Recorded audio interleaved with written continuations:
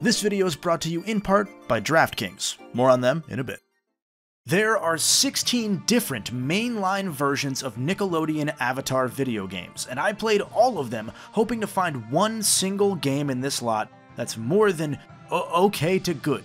Go further into the weeds and there are closer to 60 different Avatar games, and don't worry, if you couldn't tell by this video's length, I'll talk about those too. From the infamous Xbox 360 achievement game to the 3DS's Legend of Korra Fire Emblem clone to a top-down Zelda game, there's a lot to carve through here. There's even a review of the newest game, Quest for Balance, at the end of this video, and it's somehow the worst one of them all, besides the gacha game. Review code provided by the publisher. Since many of these games don't get talked about much, the handheld versions especially, we're going to go through each and every one and talk about the Avatar games themselves and their development histories, because all of these games, when put together, actually mirror the tumultuous backstory of both The Last Airbender and Legend of Korra's show's productions. And yep, we'll talk about the TV side of this history too. These games have been the last 2 months of my life, so if you find yourself having fun, consider subscribing. It's free and it might help mend the hole in my soul left by some of this journey.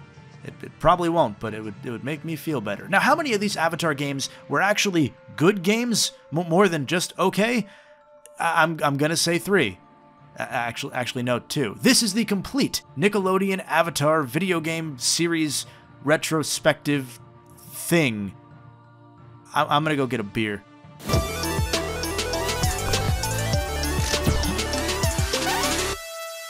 One of the fundamental issues with the Avatar video game series is that it's based on a show whose network for nearly the entire 2 decades of its existence up until now didn't fully recognize what it had or how to handle it. The first season of Avatar: The Last Airbender began airing in late February 2005, and even from the jump, it was one of the most successful shows Nickelodeon had ever had, albeit with a catch. See, the show was just as popular with slightly older kids as it was the network's key demographic of 6 to 11-year-olds. That should be a good thing, you would think, but it also meant that the commercials that usually aired alongside, say, SpongeBob, might not fit as well with Avatar's audience. Let's give Nickelodeon the benefit of the doubt here and not say much about how the network already had an entire block of live-action shows aimed at that same older demographic, which should have made the process of selling slightly different ad time much smoother to handle.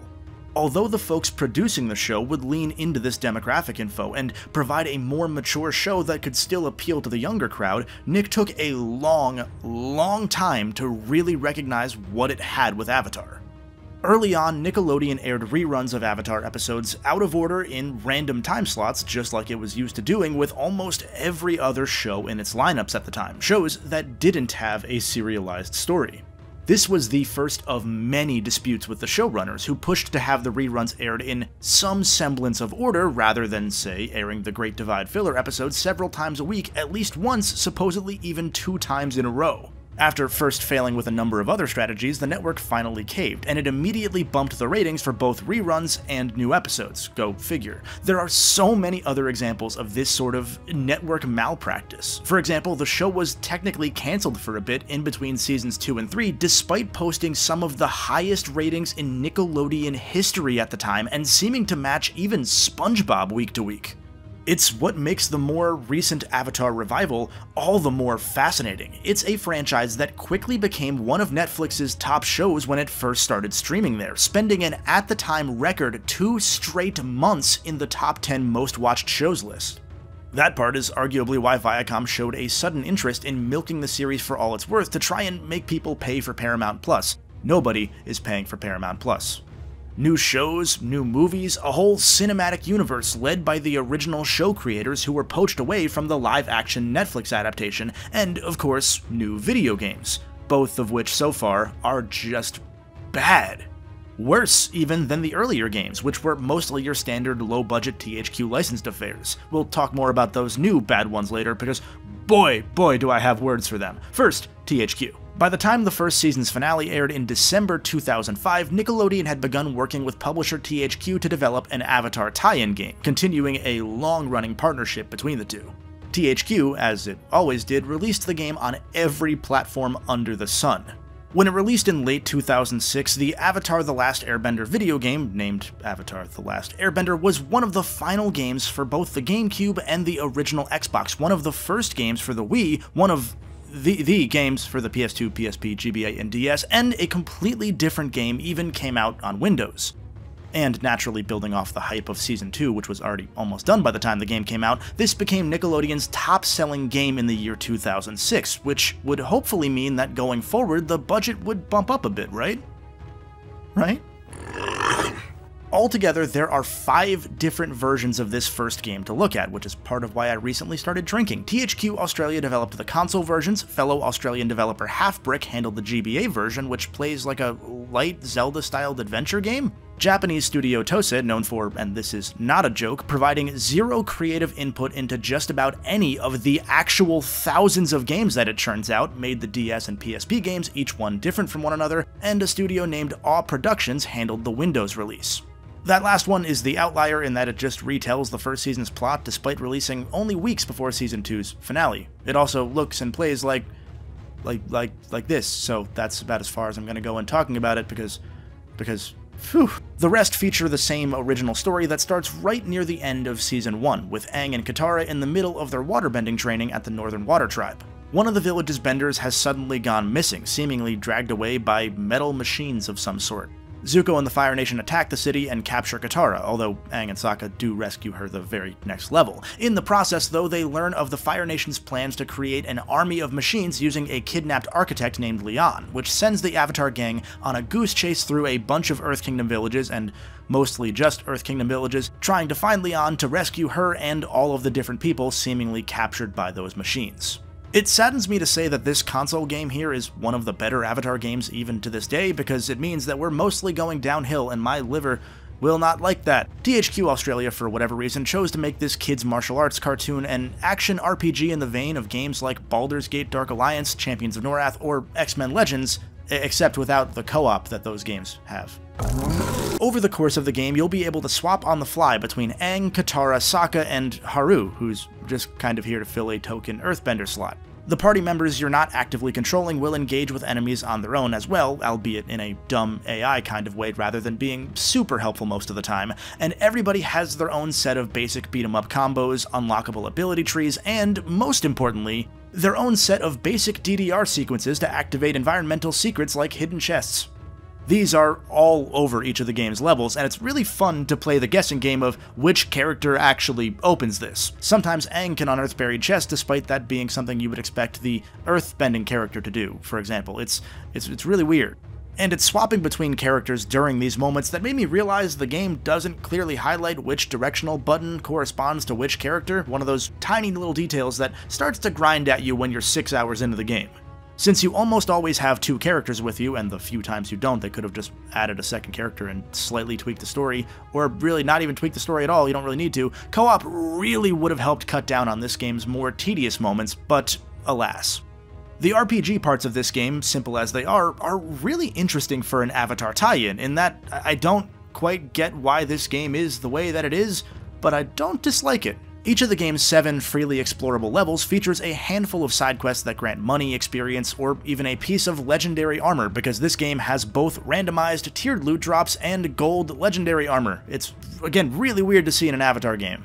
Objectives for both the main and side missions can mostly be completed out of order if you choose to explore first, which you wouldn't really expect out of a licensed children's game where half the time everything is phoned in. But no, even the very start of Avatar: The Last Airbender on console lets you explore and find key items like the missing waterbender's pouch early, even before you get that quest, so that you can complete quests right as they're given to you. There's custom dialogue options as well, so that you can just say, oh, I have that already, in the same conversation, which it's weird. Good RPGs don't do that sometimes. There's a crafting system for both items and gear. The merchants have a buyback option in case you accidentally sell the wrong one of your 40 different panda robes you picked up in fights. It's all more involved than you would assume going in. The combat, not as much, but it's at least okay. Outside of a basic 1-button combo that just gets longer as you level up and a block button, the game's main appeal is in the character's unique abilities that utilize your chi meter. Everybody has a set of offensive and defensive moves that are unique to them, using their bending or Sokka's club, and further still, each character has a unique third set of abilities. Aang's only an airbender in this storyline, so he can distract enemies by zooming around on an air scooter. Katara can heal her allies. Sokka, well, he has more club moves, but they function more like temporary stat buffs than just throwing the club more. Haru, Again, he is just kind of here, so he doesn't have a third moveset to upgrade. I do wish we got a combat system a bit more expressive, or combat more representative of the really cool martial arts stuff you see in the Avatar show, but given the style of game, this was probably the best way to highlight each character's unique traits. It's just weird that, for example, we never use Aang's air glider in gameplay, one of those things that you just expect would exist for at least some platforming or something, and yet almost none of the Avatar games ever touch his staff or air glider really at all.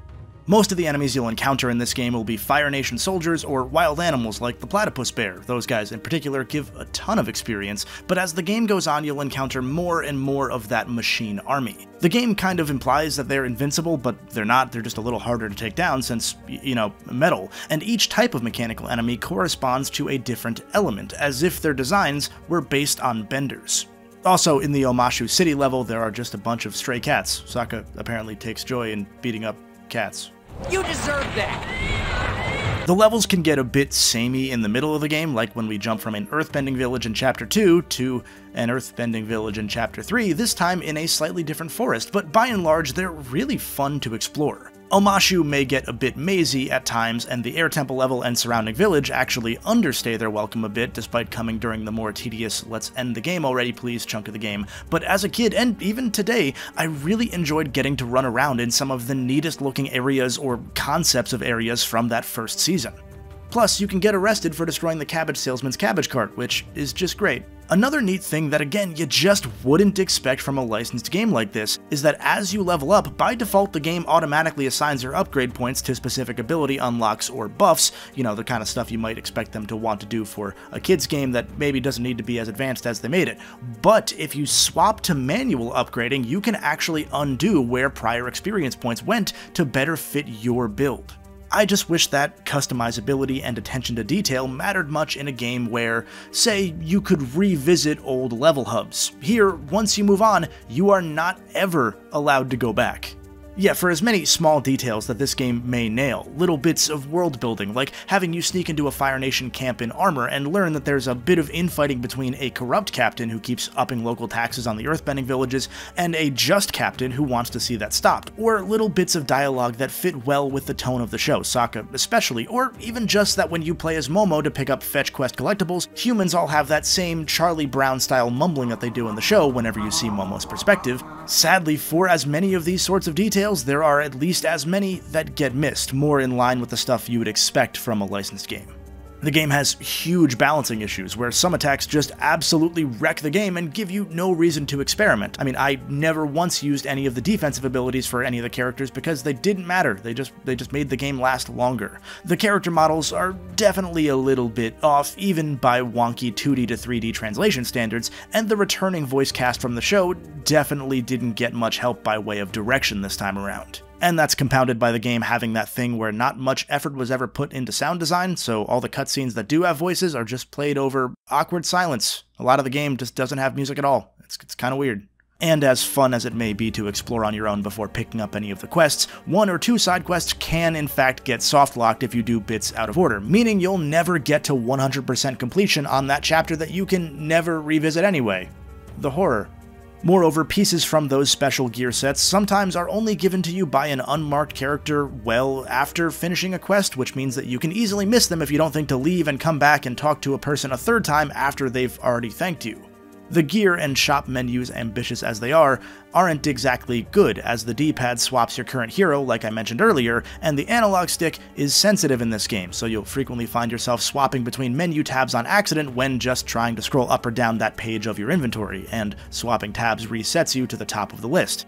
That happens quite a bit. It's actually really annoying. None of it hurts the game individually, besides that one, but it adds up on top of an okay enough gameplay experience to take away a bit of the game's charm factor, the replayability stuff especially, and that drives this game from something that I would actually call pretty good to, yeah, it's alright, but still somehow disappointing. How many times do you want to bet I'm going to end up saying exactly that in this video? Speaking of bets, you can place yours with the sponsor of today's video, DraftKings. Well, not how many times I'm going to say that an Avatar game is disappointing, but bets and... you know what I mean, roll the ad. Now, if there's anything that goes hand in hand with video games, it's gambling. Ask loot boxes, or Or hedgehogs, that dude's been in casinos from day one. And since all of us here like to have fun without leaving our houses, why not responsibly check out DraftKings Casino? It's America's #1 online casino with hundreds of different real money games. For every new customer who signs up using the promo code GOLDENBOLT and deposits at least $5, DraftKings is matching that deposit dollar for dollar up to $500 in casino credits. With over 175 slot games to choose from, including classic favorites and an assortment of DraftKings exclusives, there are so many ways to have fun. At least 175 of them. I mean, that's right there in the name. Or if DraftKings Casino isn't available yet in your state or region, check out their daily fantasy app where you can win cash prizes all season long. Which season? I'm trying to start up a Pie Show League, but it turns out that that doesn't exactly have players per se, so it's a work in progress. Most importantly, DraftKings is safe, secure, and reliable. If any of that sounds up your alley, click my link below and use the code GOLDENBOLT when signing up to get up to $500 matched in casino credits. And of course, most importantly, play responsibly. Thanks again to DraftKings for sponsoring this segment and making this massive video possible, and now, let's get back to it. To close out the story before we move on to the handheld versions and just make things a little bit easier here, that Leon girl making the machines, well, she's the villain, which is obvious pretty quickly in this game. She's actually got some interesting motivation though, fearing that Aang won't have time to finish learning all the elements before the Fire Nation wins the war. So she teams up with some of those quote-unquote kidnapped benders to create the machines and eventually creates a mechanical avatar analog to try and take down the Fire Lord. Problem is, this plot revelation kinda comes super late in the game after a bunch of goose-chasey runaround. There's never a true encounter with Zuko either, he just kind of appears every 2 to 3 levels just in time to miss the Avatar gang or to get knocked out by something else. Kinda makes him feel like a geek. And speaking of geeks, Haru is still just here. Like, he's looking for his friend, that's his plot motivation, and that friend turns out to be one of those Earthbenders working with the Machine Maker, but his part of the story is so shoehorned that he's an NPC in the Game Boy version. That's how little he matters. And in this game, at least, the mechanical Avatar boss fight is way easier than you'd like to see out of something that's trying to replace the Avatar. It works out well that the game addresses a lot of the same concerns that the show would end up doing in Seasons 2 and 3 about whether Aang can finish his training in time, and it showcases really well the plight of the people that have been forced to live under the Fire Nation's boot for years or decades, but it's also using early Season 1 Aang characterization, where he's a little bit lazy and likes to goof off. In better hands, the story could have been more interesting than the mostly nothing it ends up being.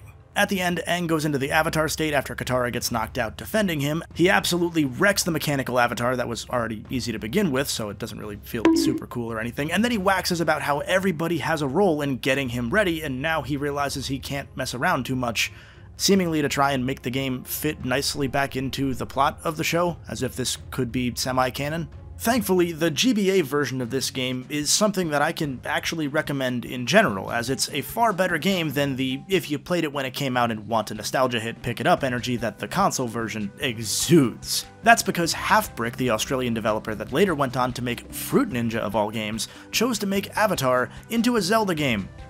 Kinda. As I usually try to do with my videos, I reached out to some of the folks involved in development to get an idea of why they took this Zelda approach, and what it was like making the game on a shorter timeline. Go figure, the game's director, John Cartwright, is a pal of mine. He had this to say. Oh, I didn't work on that. That was a different John. I would have been like 6, and I've never lived in Australia.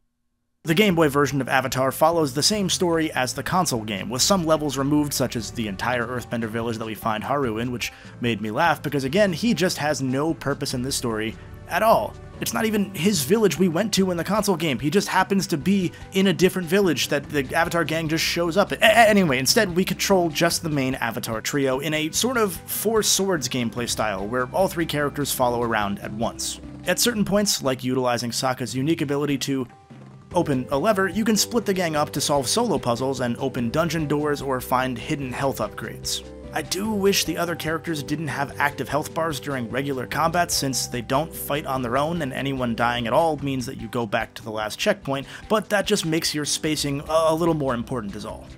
Being on a system with 4 total buttons, the combat is pretty simple, but the puzzle part of this adventure makes up for that by showing off each hero's skills. Katara can build progressively longer ice bridges to travel across, or simply move water from one container to another, in order to, for example, give a block enough weight to push down a switch. Aang's got an air blast that can easily push heavy blocks out of the way, and later he can push air through vents. Sokka gets a circular boomerang throw to operate multiple switches at once, and later he gets bombs, because again, Zelda. We all know that Zelda invented the concept of bombs. I was continually impressed with how the game organically introduces new wrinkles to the adventure and to the puzzles, frequently splitting the gang up and having you swap back and forth between them as one opens the door for the other, who opens the door for the third, etc., while avoiding any soft locks that could have easily resulted. My favorite part though, in this game, those machine enemies are unkillable through regular combat, which is what the console game kept saying, but never actually showed us. Instead, they too are puzzles. You'll have to guide the tank enemies onto a vent so that Aang can flip it with a well-timed air blast. Katara physically pulls the water out of the waterbending machines, which makes for some fun puzzles as you force it to chase you through an area just to transport the water that you need to progress at the end. Even one of the early game bosses at the Northern Water Tribe goes from being a thing you hit a bunch on console to a more thought-out encounter where you have to knock it down from its perch to be able to start damaging it.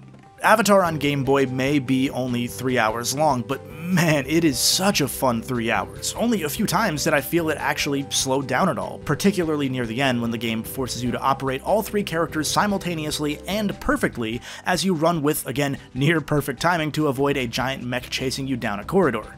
It is such a tense section of the game that I really enjoyed at first, before it quickly became annoying when the controls start to let you down a bit. But it's still worth it to get through that final dungeon to fight the final boss, a 3-pronged puzzle where each hero takes down part of that mechanical avatar bit by bit before Aang deals the final blow. That brings us to the Tosei-developed versions of Avatar on the DS and PSP. The DS version is cut from the same mold as the console game, but obviously scaled back significantly. Unlike the console game, you can surprisingly control the camera here, in that Xenogears kind of 2D art mapped over a 3D world sort of design. Enemy encounters are pushed out from the overworld into their own battle arenas as if it was a JRPG as well, and it feels a bit punchier as a beat-em-up game compared to the console game at the cost of being much weaker as an RPG.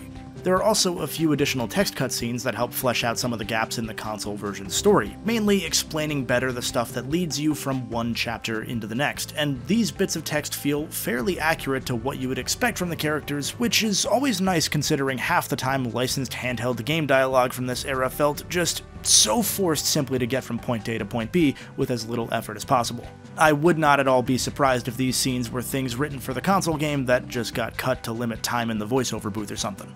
Now, there's not a ton to say about this version, it's very cookie-cutter. It does have a couple other changes, like a weird herb mixing mechanic in place of all the randomly generated armor and loot on console. By mixing different herbs together, you can get more powerful buffs or healing items. However, every herb is named Herb A, B, C, etc., rather than anything descriptive. Remember, Tosei prides itself on not adding anything to its games. It does exactly what it's told, and nothing more. Needless to say, once I saw this, I stopped combining the herbs since it was already a bit unnecessary to begin with how easy the game is. The last thing I'll add is that there are once again a bunch of side quests like in the console game, and there's even a different version of this in-universe board game called 4 Nations. On console, 4 Nations was essentially dominoes, but with the 4 elements. Either match the tiles till you run out, or until the opponent has no matching tiles left and loses. Here on DS, it's a different game called 4 Nations Force, which is this weird 4 versus 20 checkers kind of game. If you're the side with 4, representing of course the 4 bending elements, the goal is to defeat enough enemies by hopping over them checkers style before the other player can finish placing one of their pieces down on the board once per turn. If you're the team with 20, which represents, I guess, regular people, the goal is to surround the 4 before losing too many pieces so that the 4 can't move. It's kinda neat, although the AI is a bit too good and the board a bit too small for you to really be able to win as the 4-piece side, even in the tutorial. Honestly, one of the worst parts of putting this video together was discovering that the console 4 Nations minigame wasn't as cool as I remembered it being as a kid. Somewhere along the line, I guess my brain turned it into something far bigger than it actually ever was. Maybe I was drinking back then too.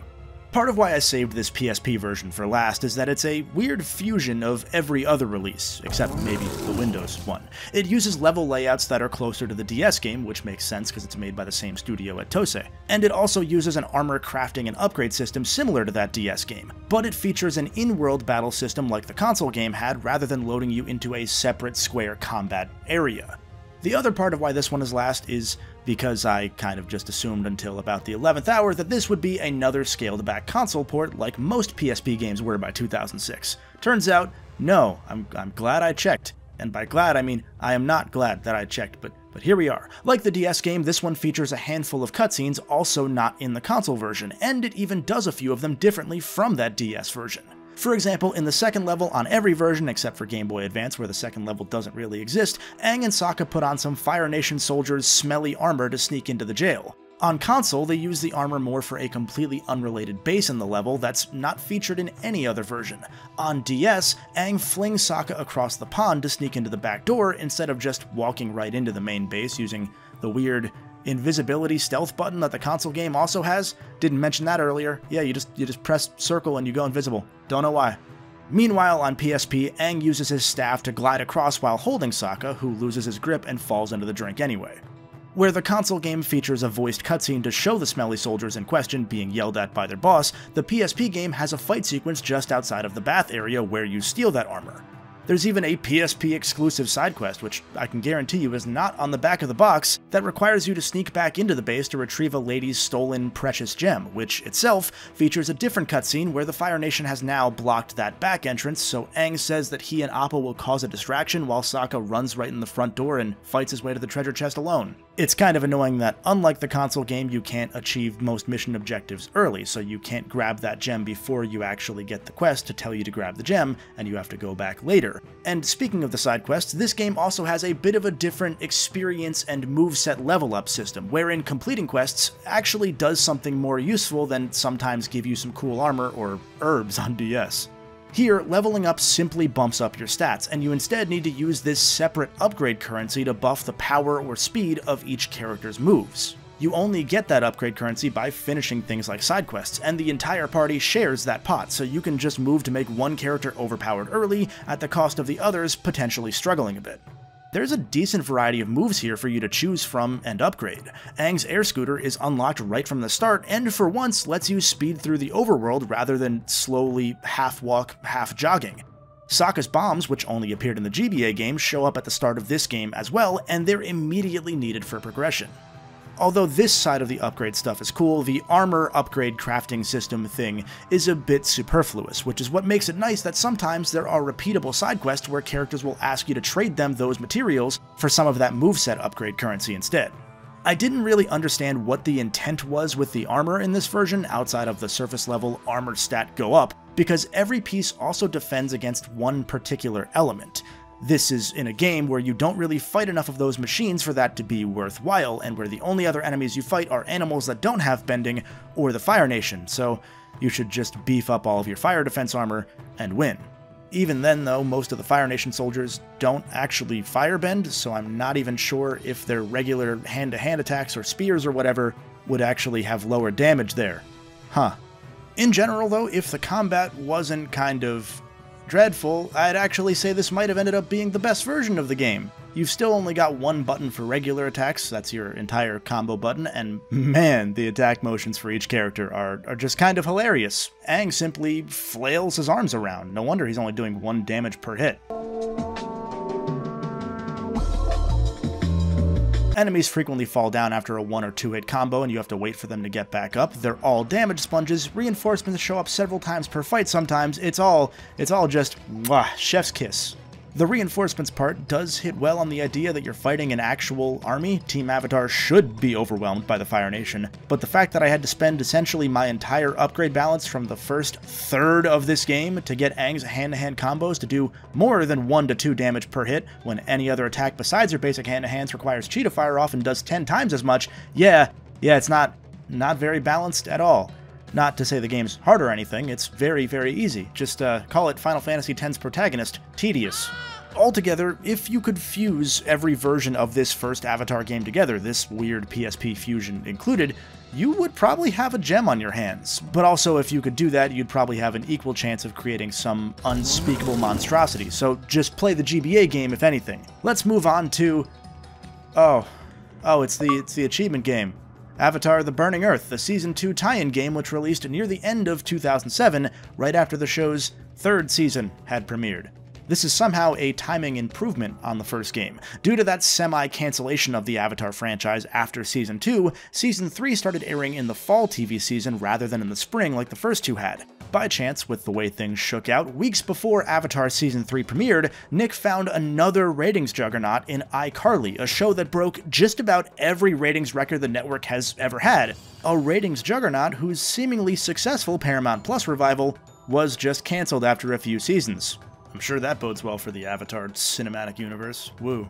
Anyway, one last nugget of TV lore before we get to the game here. Fun fact, in case you don't recall this, the first half of Avatar's third season aired weekly, like most of the series did. The second half was burned in a single week, from July 14th to 19th, 2008, and despite that, it proceeded to draw 19 million total viewers across that week, every episode on average reaching more than 7% of all kids watching TV at each episode's airtime in the US.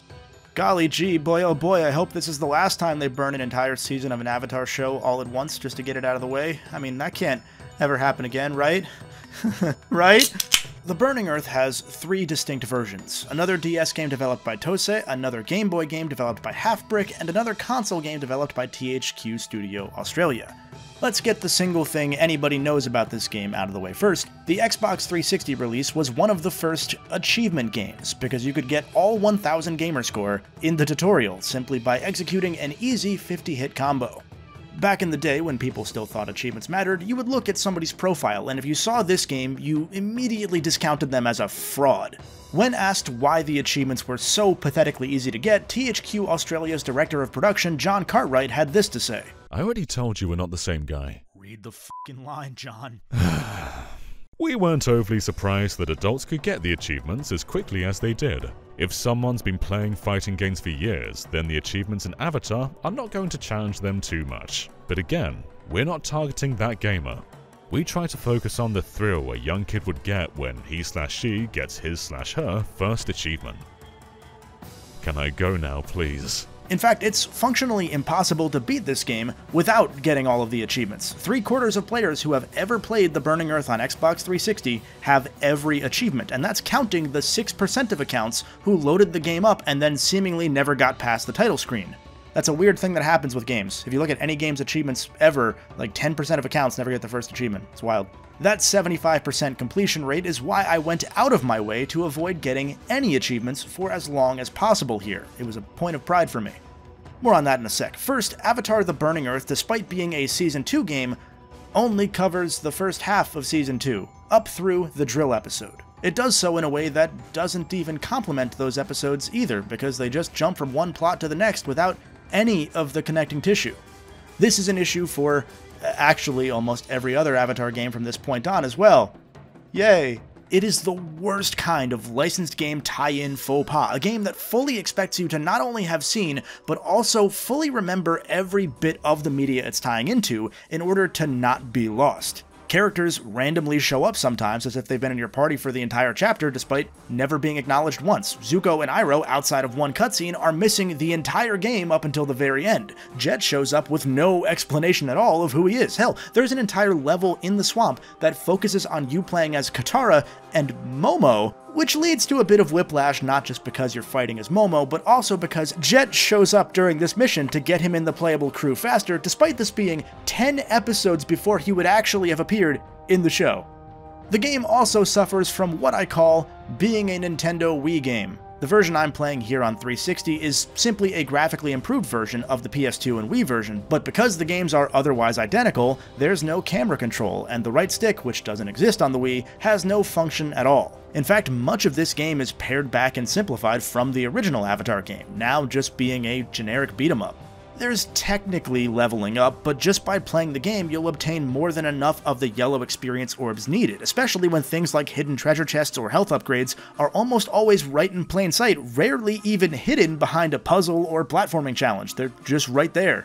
You can upgrade your ranged attacks, combo power, or your special moves, each of them 3 times for 9 total upgrades, except there are only like 5 combos in the game, which are the same for each character, and the special moves don't even really matter until near the end of the game, since you can only use them when you pick up a special item.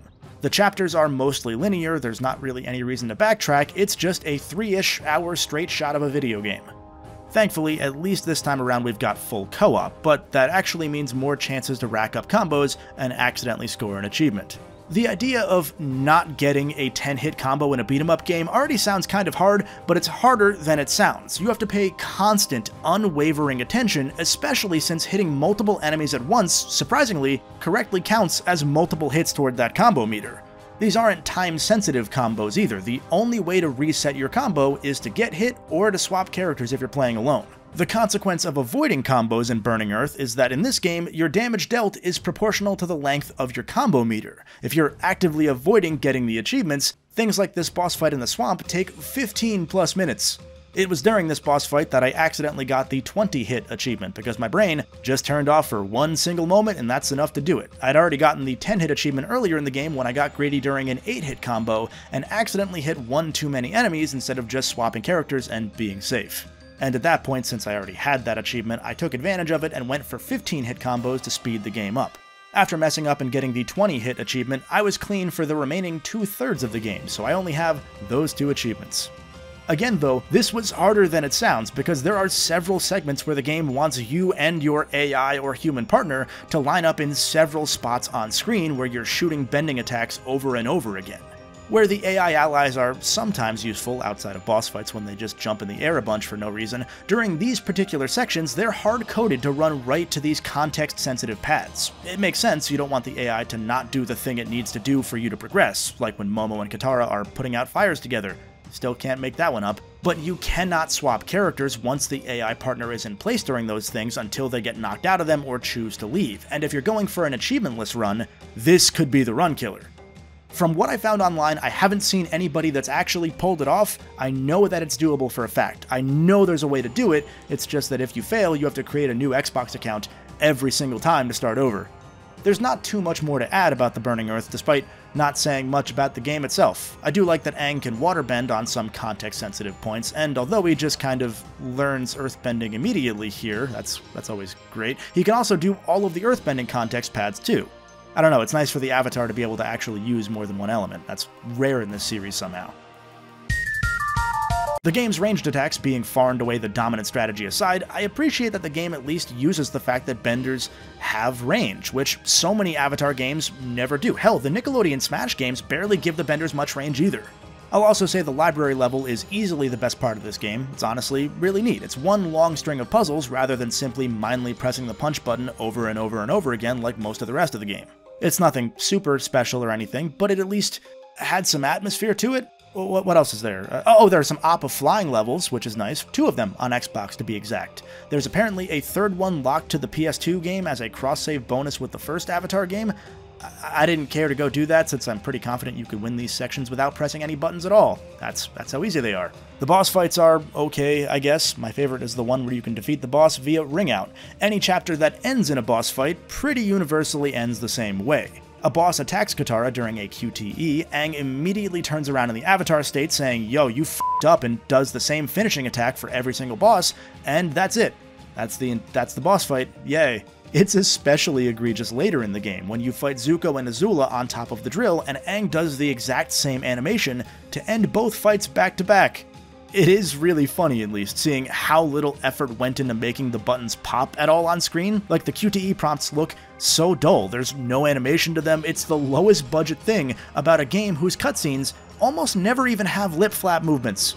Besides the whole mouths not moving thing, the character models look pretty okay, with some exceptions where they do end up off model. I was almost able to praise the depiction of Ba Sing Se's city streets, up until I moved the stick and the game started chugging at like half of its frame rate, and I ran into all of the invisible walls and identical doors that are sometimes enterable, sometimes not. Great. The voiceover work, again, isn't quite up to the quality of the show, which is funny since the actors are usually rereading lines they'd already read for the show. Oh, and I guess you could fight in the arena against your friends once you're done with the game, if you really want to. It's not gonna be very good, but hey, it's there. Obviously, these are still all children's games, but kids deserve better. It's a shame this one veered so hard into being an obligatory licensed cash-in, because I really do think for all the problems the first Avatar game had, it just needed some tweaking to be something pretty memorable. For this game to phone it in badly enough that the story beats are out of order or don't even make sense, for it to be half the length of that first game, it's just a letdown. Presumably, it was also a letdown sales-wise too, because the next few games locked themselves into shovelware purgatory and only released on DS, Wii, and PS2. Speaking of, Burning Earth's DS port was once again developed by Tose, and it's mostly the same game as the first DS port, although without the ability to control the camera this time.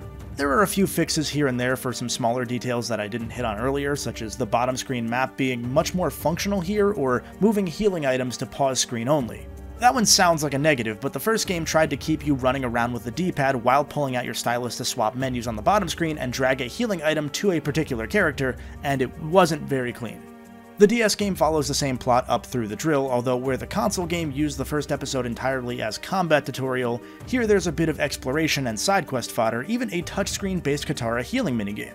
Oh, and if you find all 20 cabbages throughout the game and give them to the cabbage salesman, you'll unlock the final tier of upgrades for each character. I didn't do that. Moving on to the GBA game, developer Halfbrick sadly wasn't able to carry things this time around and make a game I could actually recommend.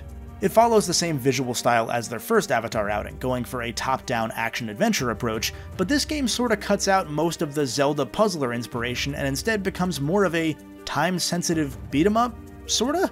It still very much wants you to think of encounters as puzzles in its own way because of the score bonuses you get for defeating multiple enemies in a chain. Enemies appear on screen in a set pattern that appears like Halfbrick wants you to memorize and learn to optimize around using the game's new support combos. One example they come back to frequently is when you play as Sokka and Aang together, Sokka's club can stun enemies, and then by pressing R you can send Aang out to do his dash attack, which sends those enemies flying into one another, sorta like bowling pins. If you fight normally and don't utilize these support combo strategies or stuff like aiming Toph's earthbending attacks in such a way to take out multiple enemies at once, good luck on getting A ranks in any level. See, here the game doesn't register combos unless you kill enemies within essentially milliseconds of one another, and even then, sometimes it doesn't seem consistent. Additionally, in an odd twist, your health is actually tied to this combo meter. You might think your health is the number next to this green potion, but that's actually just a timer for bonus points. It's the number on the top left of the screen that's your actual health bar. Every time you take a hit, you'll lose 10 from that score, and every time you defeat enemies, you'll earn points back depending on the combo number. It's a rather unique setup, but one I actually did enjoy, even if I would have liked to see them do another straight-up Zelda game. It also would have been kinda rad to let you mix up your party during level replays, but with how many levels straight up require something like Iroh's Fire Breath or Zuko's Parry to solve specific puzzles for those characters, I get that it wouldn't have been feasible. That said, there is an A rank bonus. If you complete every one of the game's levels up through the drill with an A rank, and that's far easier said than done with how touchy some of the seemingly necessary bonus puzzles are, 4 more levels are then unlocked that tell the rest of the Season 2 story? Why is that content locked in a game that's only an hour long? I have no idea. I guess you could argue replayability, but if we're being real here, this game launched at like $20. Replayability was the last thing on THQ's mind when shipping out one of the final 10 or so GBA games ever released. Now, although the Game Boy Advance died, Halfbrick wasn't done with Avatar games just yet, as they would be rewarded with contracts for the next 2 Avatar DS ports, one for the Season 3 game, and one for the much-anticipated movie that Nickelodeon's executives were certain would keep the franchise relevant for years to come. First came October 2008's Avatar Into the Inferno, which also released on PS2 and Wii as developed by THQ Studio Australia once again. We'll talk about the console version second this time around, because I'm happy, well, content to report that Halfbrick returned to its puzzle adventure Zelda inspirations this time around. The trade-off is, the game uses the chibi art style featured in some non-canon DVD bonus parody episode things, so it's not really fun to look at. Like with the second game, you'll take control of 2 set characters per level, utilizing their different bending abilities or skill sets, and you're able to split the duos up at any time to have one operate switches or solve puzzles necessary to move the other forward. Sadly, the levels are a bit too long in my opinion, and pretty repetitive at that. Like the first 2 levels together are essentially 30 to 40 minutes of the same Fire Nation mechanical interiors, and there isn't enough puzzle variety to justify the lack of visual variety. It is fully co-op at least, which is really cool for a DS game, and that would help cut down a bit on the back and forth tedium when you have to cross an obstacle course with each character. Every level has 5 collectible pie show tiles hidden within, almost as if they were going for a collectathon undertone for the game. If you have enough coins at the end of the level, you'll even unlock a bonus 6th one, which I thought was going to be like a Mario 64 sort of Coinstar bonus, before I soft-locked myself messing with Aang's tornado launch move, just to see if I could do that. It turns out that I can. That's when I learned that dying subtracts 30 coins from your score if you choose to respawn rather than start the whole level over. It's also when I learned this game doesn't have checkpoints. You respawn exactly where you died, so that was a fun 15 minutes of gameplay that I had to redo to get back here. The puzzles may be on the simple side, but I still do appreciate this game following in the first GBA game's footsteps and having you actually control things like water at times by pulling it out of containers and using it to hit enemies or switches. It's admittedly not much, but I'll take what I can get considering most Avatar games barely use the bending abilities at all. Plus, Katara can bloodbend enemies in this one, making this the most traumatizing game in the series despite the visuals. Last, but well, kind of least actually, the game has a multiplayer-only volleyball mode set on Ember Island, and here's where you use those collectible Pai Sho tiles. You can unlock different costumes for the main story, such as the Painted Lady outfit that Katara wears in the second mission, which, hey, it's more than the bare minimum, so I appreciate that they even have costume changes to fit the story, because the Wii game does not do that. Or you can use the Pai Sho tiles to unlock bonus characters for the volleyball, such as Human Proportions Chibi Appa. Okay, yeah, that settles it. Definitely the most traumatizing game in the series. The DS version is also better than the Wii game at actually telling the story of Season 3, since this one actually adds some conversations between the gang leading into and out of each episode.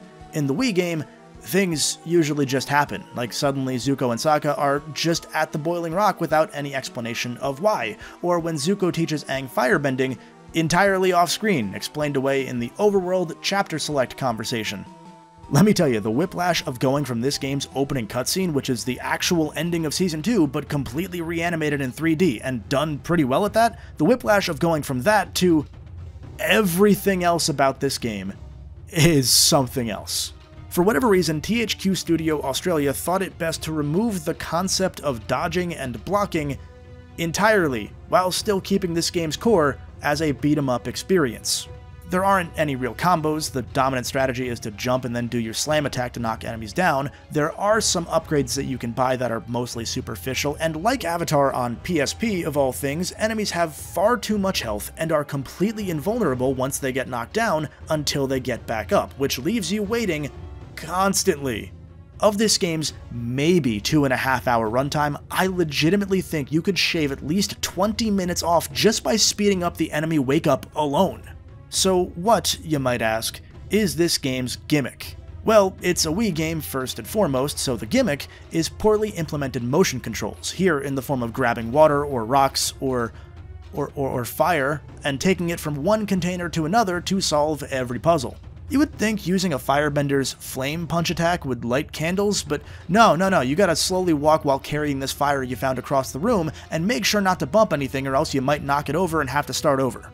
This emphasis on Wii Remote bending extends to the combat too, as the game wants you to grab nearby elements and fling them into enemies to damage them, even though you're then a sitting duck who can't move fast while you're bending. Strangely, the emphasis on controlling your Wii Remote, that's something they actively push you to not do any other time in the game except when holding an element for a puzzle.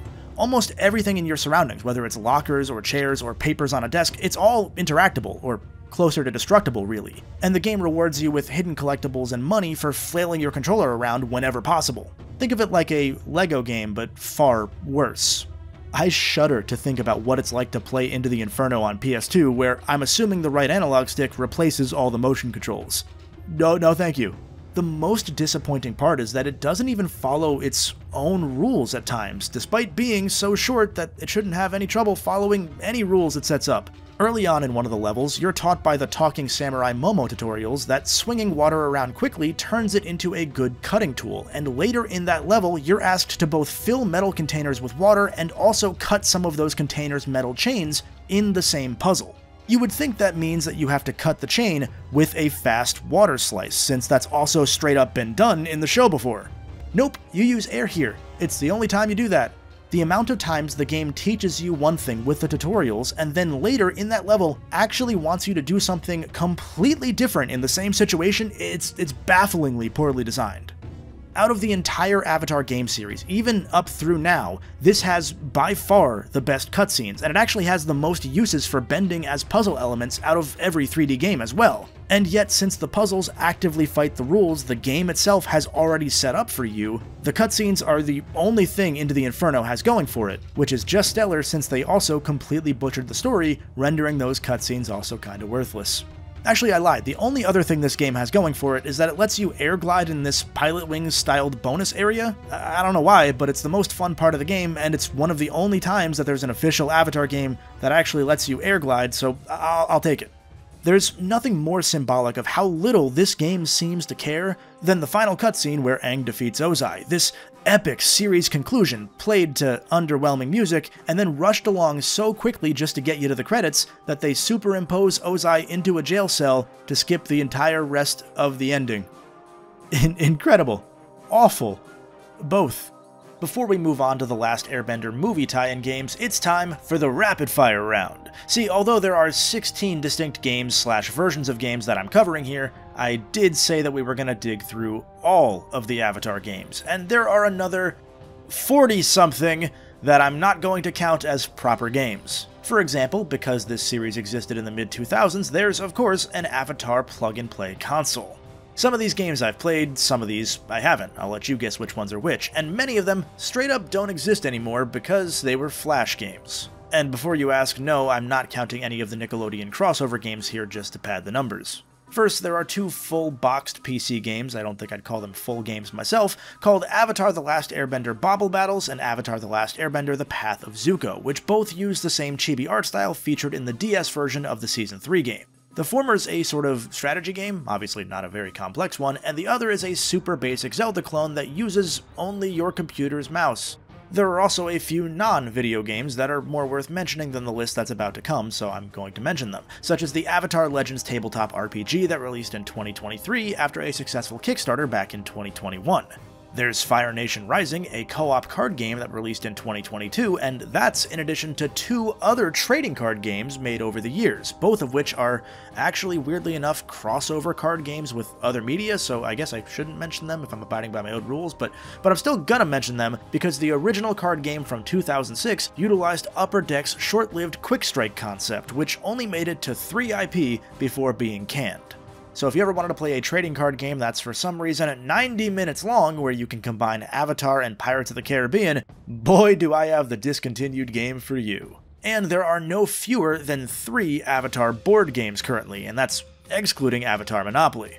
Okay, now for the true rapid-fire round, also known as the My Editor Hates Me section of this video. The rest of these have all appeared on Nickelodeon websites over the years. I'm not going to explain what every single one of these are, since very few of them even have footage that exists anymore. There's Aang On, there's the UK-exclusive Amulet Quest, which uses the Avatar The Legend of Aang branding instead of The Last Airbender. There's Avatar Arena, where you could create your own bender. There's Ashes in the Air, Autumn Twilight, Barge Barrage, Bending Battle, Black Sun Siege, Boiling Rock Rescue, Clash of the Benders, Dangerous Dash, Dark into Light, Earth Healers, Elemental Escape, Escape the Spirit World, sometimes called Escape from the Spirit World, not to be confused with another game also named Escape from the Spirit World, which is a completely canon storyline that addresses what Aang did in the Spirit World in between seasons 2 and 3 after he got hit by Azula's lightning. There's Fortress Fight and Fortress Fight 2, Four Nations Tournament, Hangman, it's just Hangman. There was a full MMO called Avatar Legends of the Arena. There's Master of the Elements, I said it wrong. There's Nicktoons Avatar State Brain Blitz. There's just Pi Show, but not actually the real Pi Show, the Avatar version of Pi Show. There was an online Avatar quest creator game where you could create quests and share them online. I'm not sure how that would have worked, but this particular screenshot gives me Age of Empires vibes, so I'm kind of into it. There are a couple Korra games called Republic City Rescue and Republic City Run.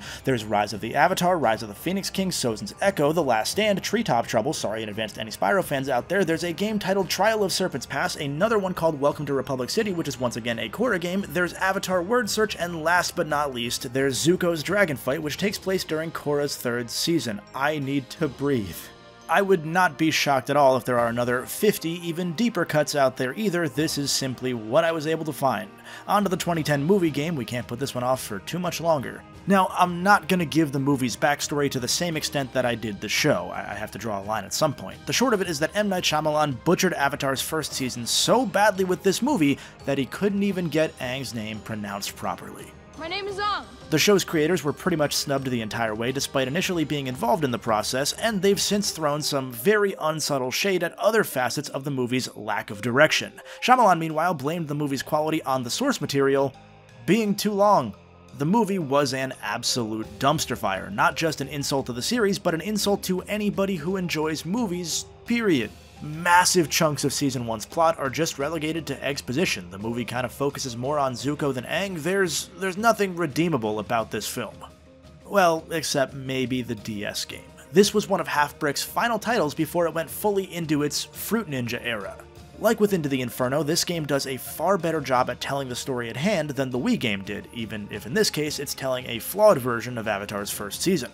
I mean, for one, Sokka and Katara are actually here at all. They essentially don't exist in the Wii game, where the entire story is Zuko telling you his side of the story, then telling Aang's side of the story, and then explaining anything and everything else in the pre-level cutscenes in order to leap over the entire rest of the plot.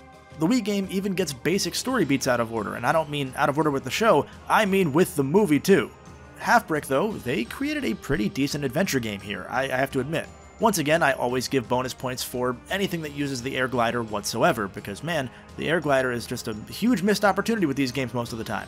Here, there are both some platforming sections that require the air glider and an obstacle course during a lengthy flashback level that puts Aang back in the air temple before he was frozen for a century. The Zuko sections are more platforming focused, with loads of wall climbing and whatnot, where Aang's sections tend to lean a bit more puzzly. In fact, by the end, Aang's even waterbending, moving bowls of water from one container to another to progress just like in Half-Brick's other games. It's kinda neat to see at least one Avatar game series keep to its DNA without butchering it or changing it up as time goes on. There are even side quests here, which will reward you with experience points that you can use to level up Aang or Zuko's movesets. The combat is basic touchscreen tap-based fighting, but the only thing I care about here is that there's an upgrade that lets you instantly defeat enemies who are knocked down. This game's even out here solving problems that the non-Half-Brick versions had. I gotta respect it. It's still a game that's completely hamstrung by the bad source material, but you can tell they really tried their damnedest to make something worthwhile. I also want to shout out some smaller touches like some pretty solid tunes in the background that gave me some JRPG vibes. The dynamic camera pans stood out to me compared to other DS games I can recall from this era. It was honestly pretty cool. Plus, Appa looks depressed and I can relate to that. Now, the Wii game, the only thing I can say about it that isn't a negative is that it was composed by Mick Gordon of all people. That doesn't mean I remember a single track from this game, but hey. I'm not kidding when I say the entire story is relayed to you in the pre-level cutscenes by Zuko, to the point that Katara and Sokka straight up aren't in the game pretty much whatsoever. Even story beats like Aang surrendering to Zuko's troops to spare the Water Tribe, that's all explained with a still image and Zuko talking over it. The single least effective way to highlight Zuko's stellar character arc is to tell this entire story from his perspective, the perspective of the bad guy for at least the first season / would-be first movie, doubly so if you're just gonna make the character whiny. Zuko also gets a 6-4 advantage in playable levels, since there's an extended Blue Spirit level in Level 3. Great pacing. But it's not just that it tells the badly told story just as badly, if not worse, compared to the movie, because the game is a travesty against game design in a bunch of ways, from THQ Australia once again excluding the ability to dodge or block, so your best way to avoid attacks is to just jump like an idiot. Or there's your powered up rage move state not having even startup armor, so you can get knocked down while activating it, which wastes precious time. The game pretty consistently uses these same levels or visual styles of levels twice in a row, such as Zuko fighting traitors on his ship in level 1, followed by Aang escaping that ship in level 2, and then repeating this in levels 3 and 4, where Zuko's entire level is saving Aang, and Aang's level after that is escaping the level that you essentially just did moments ago. That first tutorial level, by the way, it's like 30 minutes long, and it ends in a boss who throws explosive barrels at you, barrels that are filled with health pickups. Great. The game even has the audacity to feature in-game achievements as if you would dare to actually care when playing the game. Mind you, this only came out on the Wii, so those achievements cannot transfer anywhere. The game's inexplicably full of on-rails first-person shooter set pieces also, so hope you like that. Enemies have too much health even though I went out of my way to play on easy, because if they weren't gonna try, why should I? Not that combat is difficult, mind you, it's mostly pressing one button and then occasionally ending with a motion control QTE. I guess it's cool that armor pieces break off and fly away as you deal damage, but I'm not going to stretch for things to say. The game already finds a way to never shut up as it is. This was the only one that I straight up stopped playing, that I did not finish, and it makes me sad to report that this wasn't the worst Avatar game I've played. It did somehow get worse later, with one that I did finish. Oh, sorry, the worst The Avatar game. That's how it's pronounced here, I forgot. And now it's time for some more tonal whiplash, because we get to go from one of the worst Avatar/Avatar games to ever be made to maybe my favorite overall, Platinum Games' Legend of Korra. This was a budget title that I think got a really bad rap when it first came out back in 2014. Many of the criticisms are that it's short and repetitive, both of which are definitely true, don't get me wrong, but a 4-ish hour Platinum game that costs only $15 and is meant to be replayed a few times over to really get the full meat of it, looking back now, hell yeah, I will absolutely take that, especially now when the game costs pretty much nothing at all. By that I mean it does cost nothing because Activision delisted it when the license expired, so you can't get it anymore. Yeah, this was the first Avatar game in the post-THQ era. If you want some more info on THQ's downfall, I just made a video about it actually, so go check that out when you're done here. But Activision picked up the license for this one, as well as the other Korra game, more on that one in a bit. First, let's talk about Korra's rocky history. For those unfamiliar with Korra's show and the constant issues it had with Nickelodeon, take everything I've talked about with Aang's series and multiply it tenfold. Originally greenlit as a 12-episode miniseries showing the Avatar world 70 years after the first series, and of course featuring a new Avatar to highlight this changing, Industrial Revolution-inspired post-war world, Korra was announced at 2010's Comic-Con, only a month after the last Airbender movie had released and bombed. By that measure, it was clear that Nickelodeon realized the movie's inherent flaws weren't with the source material or the series' popularity, and that it should continue to try to build the franchise up further. Also, fun sidebar, the show was briefly, for some reason, planned to be called The Last Airbender Legend of Korra, despite there being more Airbenders now. Now, although it started as a one-season miniseries, Nickelodeon quickly asked for another season after Korra became the US's most viewed animated show per episode in the year 2012. Part of the show's impressive ratings is simply that the show's target audience had expanded. Korra would aim to be a slightly more mature show than even the first Avatar series, that would reach the now-grown fans of Aang's story as well as Nick's usual younger viewers. This was by design, and Nickelodeon explicitly targeted those older viewers. Mind you, Korra's first season still aired on Saturday mornings. You know who's not waking up on Saturday mornings to watch cartoons? 16-year-olds. The fact that this was doing numbers comparable to Aang's peak despite Nickelodeon falling from being the top basic cable network in 2008 to, well, far lower than #1 4 years later thanks to the at the time slowly accelerating cord cutting, it was more than anybody could have hoped. The ratings took a dip in Season 2, which aired 15 months later in the fall of 2013, in the Friday night death slot. Nickelodeon apparently thought the best way to follow up one of its most successful new shows in years was to put it in an even worse time slot for the main demographic they were targeting, but it was still successful in spite of that. So Nick once again asked for 2 more seasons after Season 2's story had already been set in stone and production was mostly complete, which led to a bit of a disjointed feel in the storytelling series-wide since, they had to create both of the first 2 seasons as if it was going to be the definitive ending of the story. This ended up leading to a messy production, but messy enough that Season 2's final episodes were being finished while work on Season 3 and even 4's episodes was actively underway. At one point, the studio was working on 30 episodes of this 52-episode show simultaneously. And it meant that apparently the final touch-up work for the finale was still going on the very day the finale was set to air. This constant shift in production scope also meant that the original animation studio that handled the first season briefly left due to a work overlap, prioritizing the other show it had signed on to do first, The Boondocks of all things, because it was a much easier job to do than the animation-intensive Avatar. So Season 2 ended up looking a bit sloppier due to 2 different studios working on different episodes. But we're not done yet, it only got messier from here, as parts of Season 3 were accidentally leaked online a few different times, and with Nickelodeon's ratings in general continuing to decline, Korra's included, the final chunk of Season 3 and the entirety of Season 4 were all released on Nickelodeon's website to burn through the episodes and get the series over with. The Korra video games both share a plot which takes place during the gap between Seasons 2 and 3 in the timeline, although they released a few weeks into Season 4 airing. Okay, we're caught up again. So the Platinum game is the most Platinum game to ever Platinum game. It's a beat-em-up game with a number of combat encounters per chapter, each of which gives you a score and a ranking based on how well you perform. In between levels, you can purchase a bunch of equipable modifiers that do things like halve your health but double your damage output, or halve your damage output but double your experience, stuff like that. There's not a huge enemy variety either, and sadly the game suffers from the decision to take all 4 of Korra's elements away early on, forcing you to unlock them at set points in the story. Also, there's a weird Endless Runner where Korra rides on her polar bear dog Naga, because Endless Runners were all the rage back then. Keep the Endless Runner thing in mind, because somehow that's coming back too. A lot of this may not sound compelling, but in motion, it's the closest that an Avatar game has come to showing the power of each element. Attacks are weighty and satisfying. You can swap on the fly between the elements you've unlocked to do some combo chains, and each style has its own experience bar to further unlock new abilities and options as you go through the game's 8 chapters.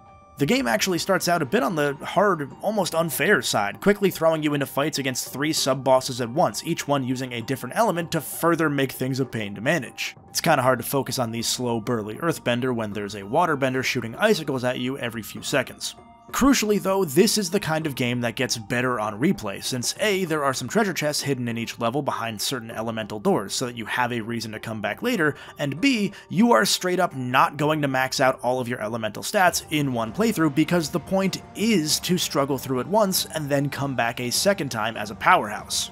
I don't necessarily agree with this as a design decision. I think it's a bad decision, frankly, but it does work here if you can get over the fact that the middle of the game puts you against the same repetitive few enemy types over and over again. It forces you to learn each element slowly so that you can get a really good feel of Firebending's super fast-paced melee attacks, Waterbending's ranged supremacy, Earthbending's slow but incredibly powerful bulky moves, and Airbending's, well, actually, airbending is honestly just kind of overpowered in this game. It's fast like firebending, strong like earthbending, and it has waterbending's range. Not quite sure why that's the case here, but by that point, you know what, I'm already hooked into the combat loop, so I'm kinda cool with it. It's not even close to a flawless game. The villain, who I think is technically canon because he was created by the show's creators, is just kind of a spooky wizard, and the game spends most of its runtime meandering about in Republic City, the neutral zone built by Aang and Zuko after the first show's ending. Although I like Republic City a ton, both in the show and the game, both of them run into the same issue where just a bit more variety would have really gone a long way. Especially in the game, since the 7th of, again, only 8 chapters is a filler chapter retreading all the areas you've already visited. It almost feels like Platinum was given a time quota that they were tasked with hitting rather than a content quota. But I do once again have to give a bit of credit, because retreading those areas with all of those elements fully unlocked during that 7th chapter, it shows you why you struggled earlier, and it gets you to appreciate just how strong Korra is as the Avatar. By the time you reach the end of the game and get to use the Avatar state, you're just in pure God mode, and it's one of the few times you can actually play in the Avatar state. It's more than worth the wait. This game, it just feels fun to play, and that bypasses all of the other little issues that add up. I don't blame anybody who maybe never went back to New Game Plus, but that's definitely where the game lives and breathes. Oh, and also there's a pro bending minigame featuring the sport right out of Korra's show, which I really appreciate. It's definitely not Platinum's best game, but for a quick in-and-out project, they made sure the parts that mattered felt the most satisfying. It's just a shame that the most enjoyable way to mess around with the 4 elements in an Avatar game is in a game that no longer exists, but at the very least you still can find the PC files out there if you search for them. Now the other Korra game, that one still exists, and honestly that's probably kind of a shame too. This 3DS Korra game was developed by Webfoot Technologies, a company whose only notable contribution since then was teasing a Dragon Ball Z Legacy of Goku 4 for a few years to capitalize on the cult following the first 3 Legacy of Goku's games had when they made them way back on the Game Boy Advance. This 4th game, very clearly, was never in production, and if that's not a good enough indicator of how this Korra game turned out, Webfoot most recently spent its time peddling NFTs. Sorry, NTFs. Color me surprised when I found out that the 3DS Korra game was a Fire Emblem clone. Yeah, instead of a weapon triangle, there's a bending square with super effective attacks dealing direct damage to a character's health. Otherwise, if you're not dealing super effective damage, you first have to attack a few times just to whittle down the enemy's shield stat. The greatest strength this version of Korra's game has is that it actually features the rest of Korra's cast, where the Platinum Korra title really only features Korra outside of a couple cutscenes where maybe 1 or 2 other characters from the show appear. Here, by the end, you've got Korra, Mako, Bolin, Lin Beifong, Aang and Katara's son Tenzin, and their daughter Kaya. Each has their own ability set, with Lynn, for example, utilizing her metal-bending whip attacks that she uses as the city's police chief. This version also does a bit of a better job of telling the story intended for these games compared to the Platinum one. It's still nothing special, just spooky wizard man taking out a 1,000-year grudge on the Avatar, but there's a bit more texture here thanks to the, well, text boxes. There is some wonkiness to the controls, with tutorials for some reason using the touchscreen, but the actual gameplay not using the touchscreen, as well as some other general UI issues like having to equip attacks before you can use them, which for AoE attacks breaks things. That's because there's some sort of bug with AoE attacks where to unequip them you have to prepare to attack, then cancel that attack action to be able to use anything else or an item. Oh, and the cutscenes are,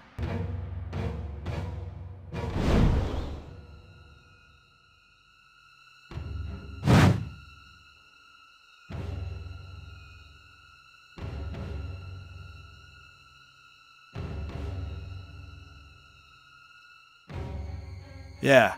The real backbreaking issues with this game are that A, each character can only have 4 items on them, which gets a bit rough later, B, you often have to choose which of 2 moves or permanent stat buffs to add to a character's moveset when they level up, except most of the time the moves that require more chi in this game actually deal less damage than your starter moves, and there's no way to ever go back and get the other move or stat that you turned down. And C, the idea of a bending rock-paper-scissors system is cool until there are non-bending enemies that also do extra damage to earthbenders specifically, and when Korra loses all of her bending immediately in this game too.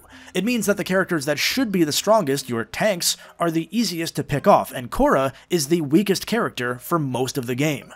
Now let's revisit problem B here, because as Korra, when you level up, you have to think ahead, which you're not going to know any better to do this, and you have to pick bending moves that you can't yet use, even if it doesn't seem like it makes sense at the time, because once you unlock each element, you don't actually get a move that comes with it free of charge. So if you don't grab one of each elemental move right away the first chance you get, you might never get another of that element with future level ups. Oh, and the only firebender besides Korra, it's the slowest person on your squad, which is just great when a plurality of enemies are weak to fire.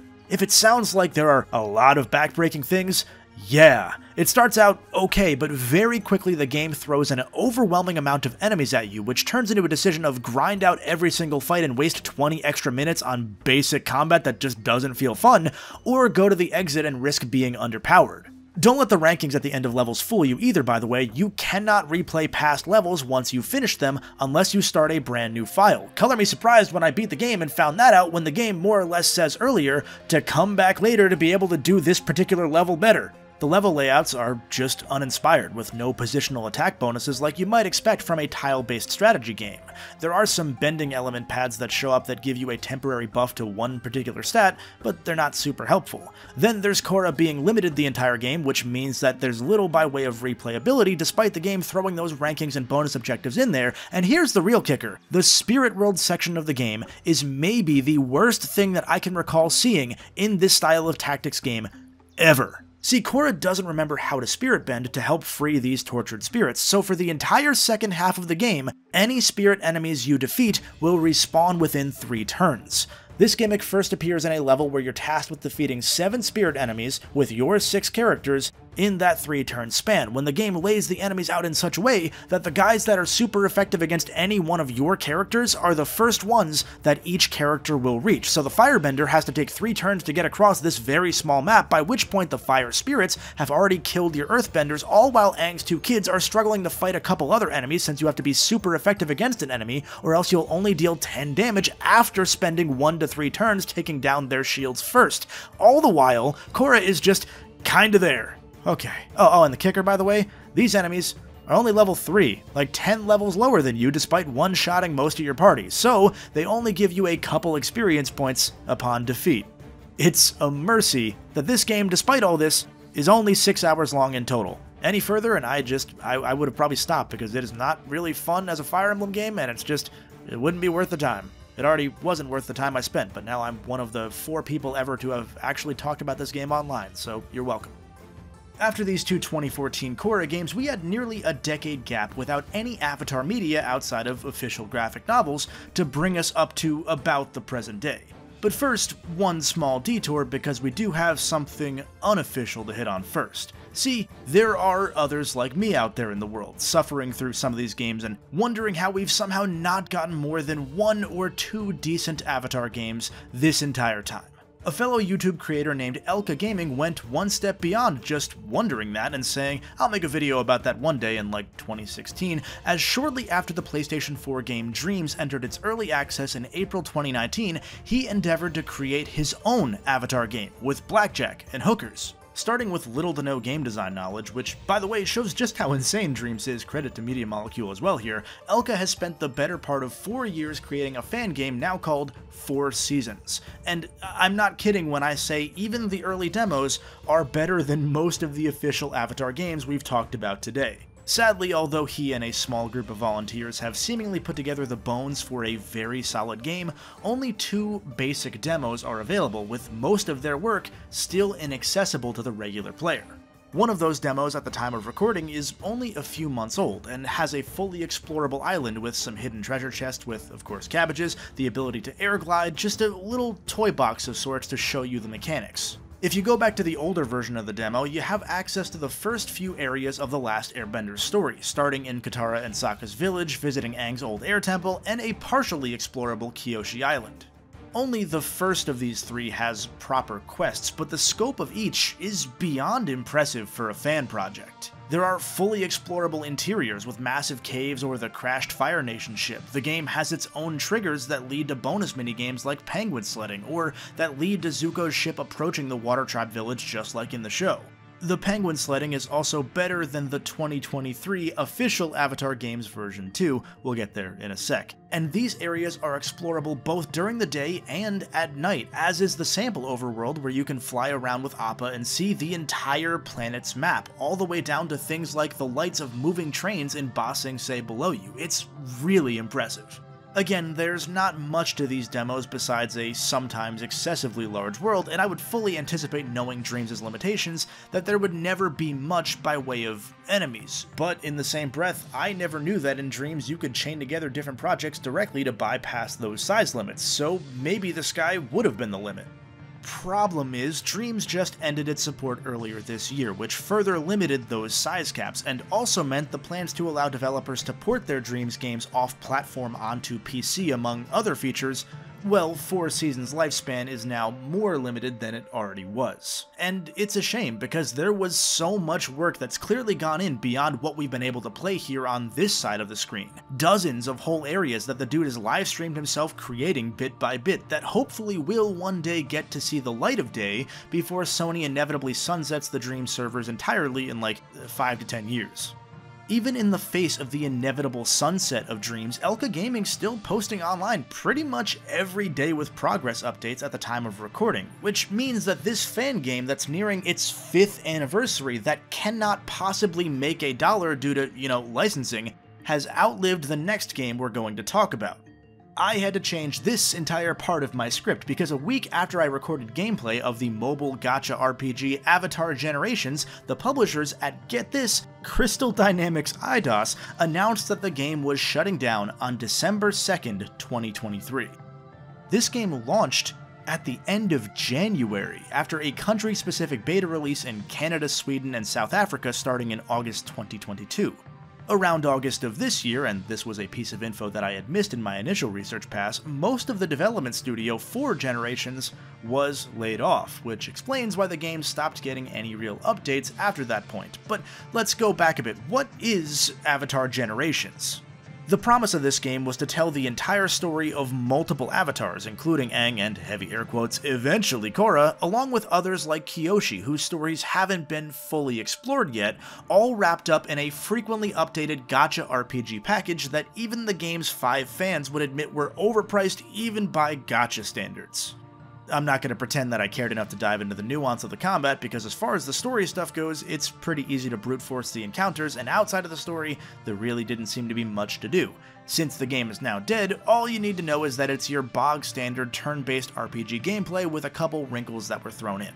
There were daily challenges, an endless amount of items to assault your senses that each often act as their own upgrade currency, multiple actual currencies because this wouldn't be a live service game without multiple currencies, and pulls. After playing about, I don't know, an hour or so, I had in my notes that this game would be dead in about 6 months. If you told me that exactly 6 days after I wrote that they'd be announcing its shutdown, well, actually, I would 100% believe you. I'm gonna hope one of you out there is weird enough to verbally ask, why is that? Because I'm gonna answer it. Well, in part because it hadn't gotten any content updates in at least 5 months. See, Aang's story immediately throws some filler your way, which is incredible, so I went to check Korra's story, only to find out that Korra had never been introduced, but that Kyoshi was. Kyoshi's story lasts maybe 40 minutes before it just stops, waiting for an update that will now never come. Her story was, frankly, kind of insulting before that anyway. It turns out that it's apparently canon from a 2019 book that Kyoshi's friend Yoon was assumed to be the Avatar, not her, and while I'm assuming the book handles that idea a bit more tactfully with more than, I don't know, 20 minutes of content in the book, I'm going to hope. It'd be a really weird book if it didn't have more than 20 minutes of content. The game presents Kyoshi here as a servant to Yoon, with everybody else in the town essentially talking down to her. It kind of rubbed me the wrong way, especially since after fighting some pirates, getting insulted by Yoon's rude trainer, and doing some other filler errands, the story just pauses, with the game not even telling you that there's no way to progress until the next update. So all we got with Kyoshi's campaign was a taste test, a sampler that involved this mythically strong character that lives to be over 200 years old, getting verbally slapped around and acting meekly. What a joke. This was, mind you, one of the first pieces of media properly shown in the Avatar Studios era, after Paramount brought back the series creators in 2021 to helm this multimedia empire that would hopefully help prop up Paramount+.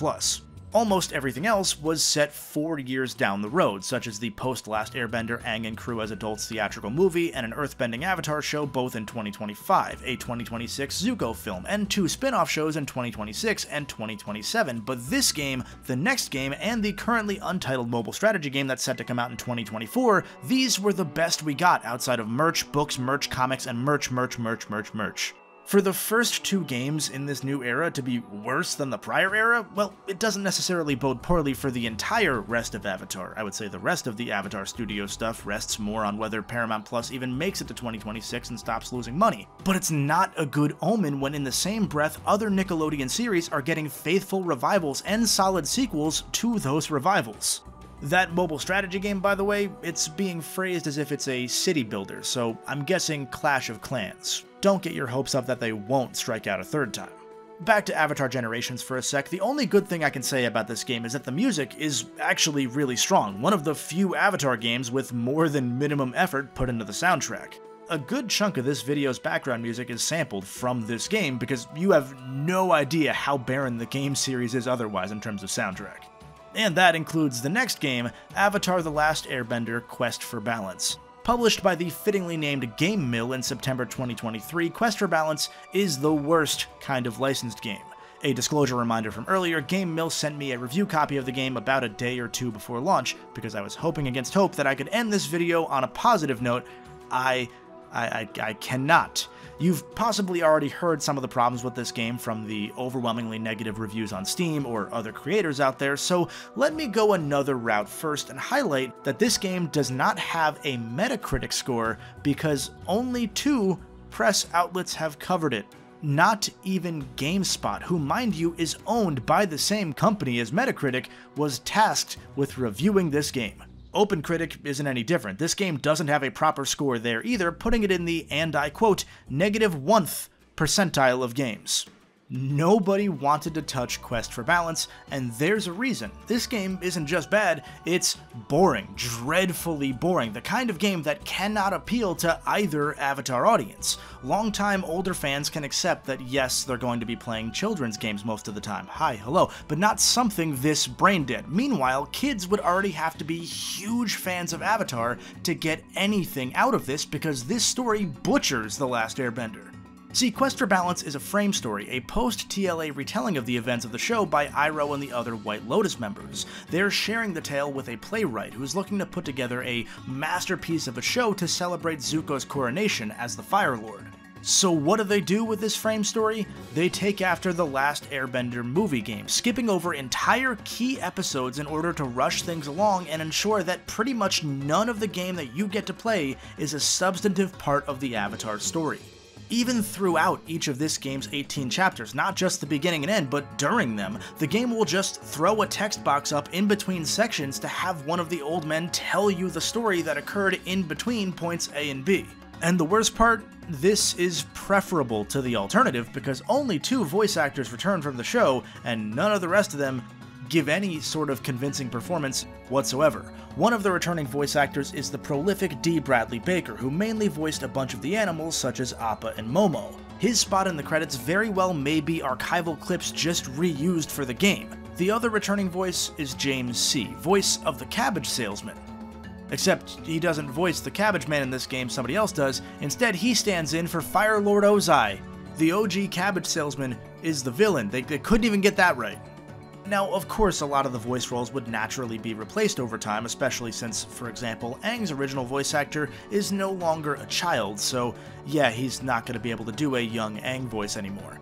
The issue here is that the voice acting is pretty awful across the board, and the game's visual fidelity is also like, let's be generous and say PlayStation 3 level, so any attempt at making actual cutscenes, the few times they do, just takes valuable resources away from things like making the game, and low-budget Peruvian developer Bam-Tang Games needed all the help it could get on that front to begin with. I promise you, the last thing I would want in this game is to hear any more of the poor kid voicing Aang screeching in my ears thanks to poor voice direction.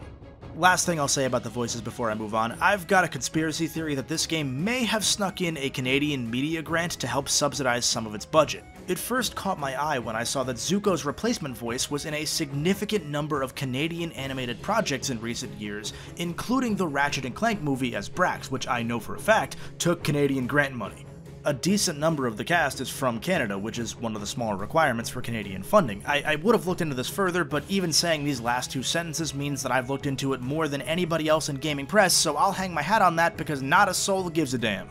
So anyway, this stupid fucking game, which was, according to the developer, intended to reach younger kids unfamiliar with the show's story, and yet tells that story the worst out of any Avatar game yet, it is split into 18 chapters, 6 per book. After about a chapter or 2, this is a fully cooperative game, which is at least a nod in its favor, and somehow, this is maybe the longest Avatar game of them all, clocking in at 9 hours? They really wanted you to feel like you got your $50 out of this one. The base upon which Quest for Balance is derived is the LEGO Star Wars franchise, so imagine this as a dogshit imitation of that. Each chapter tends to have a little hub, a number of side quests, a couple areas that will require you to come back with a specific character or bender to get the secrets. Take all of that and just imagine it done at the most surface level possible, and poorly. For example, puzzles in this game are almost always block puzzles, and if they're not, or even sometimes when they are, they require you to grab a torch and carry it from one side of a room to the other without it being doused by water. Even later when you're a firebender and could just light the torch at the other side with your firebending, these exist. I meant a couple literally when I mentioned secret areas, by the way. It's 1 or 2 per level at most, usually 1. Like with the LEGO games, there's a wide cast of characters to play as, and by that I mean 9. Some of them, like Suki the Kyoshi Warrior or the Blue Spirit, they show up once in Book 1 and then disappear for either the entire rest of the game or almost the entire rest of the game, so be careful not to spend your limited Pi Shell upgrade tokens on those characters' skill trees because you are just wasting that experience. Also, all these characters play just about the same anyway. It's all mindless button mashing combos. You don't really have to worry about dodging because enemy attacks don't do much, and it's clear that the combat is tertiary in this one, behind trying to figure out how many block puzzles you can get into a game before it reaches critical mass, and making a game that's also a sleep medication.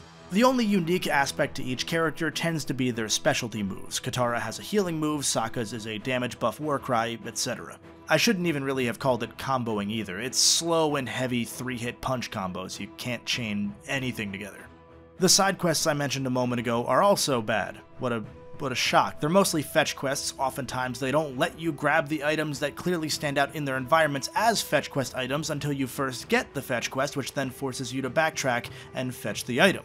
Sometimes the quests want you to do the tasks in question in a specific order, like giving lunch snacks to different villagers. And that lunch quest is one of the few where they actually tell you which order to do them in. Most of the time it's just run around the level until you find the quest trigger, go back, and repeat. Even some of the main missions do this too. It's great. The rewards for all these side quests are just money and pie show tiles, and neither are all that worth it when the upgrades are just combat tweaks and the money is really only worth using on the 8 bending scrolls that you can unlock for each element, which also don't really matter all that much. Plus, you can just keep reloading the game and destroy the cabbage salesman's cart over and over again and get infinite money. Actually, fun fact, before this game was patched, the economy was broken, not even counting the cabbage salesman. You could buy the Moon Peach health regen item, for example, for 50 coins, and then sell it back for 100 coins. Yeah. Alright, let me just run through the list of oddities really quickly here. There is no drop shadow in this game, despite the game frequently wanting to pretend that it's a platformer. I found a dude sweeping the streets, but his broom didn't load in. 10 minutes after that, I had to reload the game entirely because I physically couldn't destroy one of the 2 flaming carts that I needed to destroy to progress. At first, because it wanted me to destroy the other one first and didn't tell me that I couldn't destroy the second one until I destroyed the first one when it doesn't f***ing tell you that. And then after that, simply because it didn't register the other one as a destructible item anyway, so I had to reload. They skipped the entire first Omashu episode in a text box, which is probably a blessing since that level would run like absolute shit. I know this because there's a Season 2 Omashu episode that's already in the game, and that area runs like shit. For some reason, Aang and Sokka have GTA San Andreas gangster NPC hand movements during cutscenes. That just kind of threw me off. And speaking of that, the ally AI in this game is horrendous. Sometimes they'll get stuck on basic geography, or they'll forget to jump up some stairs, and you'll just have to hope that sometime in the next 5 minutes they respawn next to you.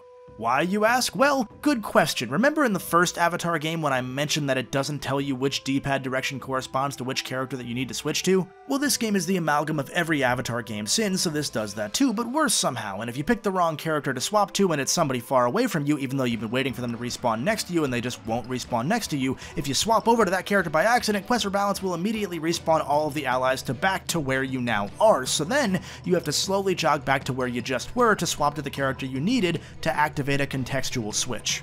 Now remember when I said to remember the Endless Runner stuff from the Korra game? Well, those are here too, and frequently. Penguin sledding in Chapter 1, elephant koi riding in Chapter 2. These, like every temple run kind of game, are always locked to 3 lanes, frequently with enemy attacks and obstacles flying in, which sometimes have disjointed hitboxes here so that you can get hit even when you're following the trails of coins meant to tell you which way to safely go. This sort of runner minigame was already out of style in 2014, so to see them do it in 2023 is maybe the most confusing part of this entire game, and this one has the added 1-2 punch of a 4-year-old unofficial fan game demo having better penguin sledding than the official game.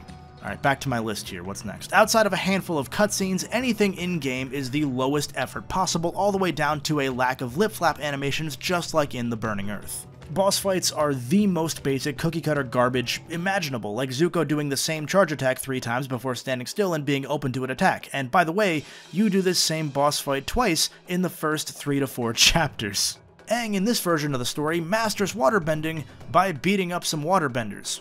Yeah, just to reiterate how the game chooses some of the least important story moments to highlight as actual facets of gameplay, Chapter 5 of the 6 chapters in Book 1 starts with you collecting frozen toads to cure Katara and Sokka, before Chapter 6 skips the entire rest of Season 1 and goes to the ending.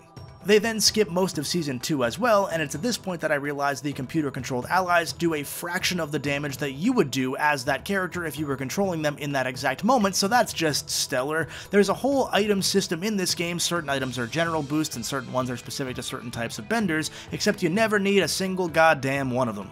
The only time I used one was a speed boost during a very particularly time-crunchy puzzle where I had to once again move a torch through some spinning water cannons with disjointed hitboxes that will knock you down and put out the fire even well outside of the water spray, only to find out afterwards, and the game just actually says this, that this puzzle was entirely filler, but mandatory. Whew, I love it. This puzzle is one of what feels like 2 or 3 such puzzles every chapter, where the game turns basic plot points from the show into a deus ex machina of sorts. Remember that one-off guru that tries to help Aang's chi late in the series? No? You probably don't. Well, in Quest for Balance, every time anything is supposed to happen in the story, we do a Breath of the Wild shrine knockoff, with each one being either a block puzzle or a move the stone wheel from point A to B puzzle. Remember that time the gang found the secret of Lake Laogai by moving blocks first and then suddenly realizing the answer because some blue guy told them? No? Me neither. Just look at this fucking shaking static image here. When this game was first leaked as a Breath of the Wild inspired Avatar game and it gave us all hope for a brief moment, this was not what we anticipated they meant. It took me until like 5 hours in when one of the text box cutscenes talks about this guru for me to realize that this wasn't just meant to be a generic monk to fully cop from Zelda, because this guy is such a forgettable character when you see him as a goddamn blue JPEG. Oh, and by the way, they skip most of Chapter 3 too. They don't even try to explain what happens this time around, though. Aang goes from being shot by Azula to totally fine in the heart of the Fire Nation cities. Zuko just shows up at a point and suddenly Aang's a master firebender, no different than when Into the Inferno skipped that whole story beat too, so hey, I guess taken after their elders or something. And then when you beat the game, if you dare go back into free play mode and play with other characters, the hidden collectibles in each chapter are just randomly sitting somewhere in plain sight. Those collectibles are only collectible because they simply don't spawn outside of free play mode. Look, not every puzzle in this game is awful. Some are creative the first minute or two before they start to overstay their welcome, but that's the only real positive I have with this game. For the first, like, 30 minutes or so, I thought maybe this wasn't as bad as the tea leaves were already starting to indicate. Like, maybe it was flawed, but with some level of promise to it. But shortly after that, it became apparent that no, this is actually just the worst elements of every prior Avatar game wrapped into one. Like, it was some kind of Avatar of the Avatar games itself, except instead of bringing peace, it only brought misery.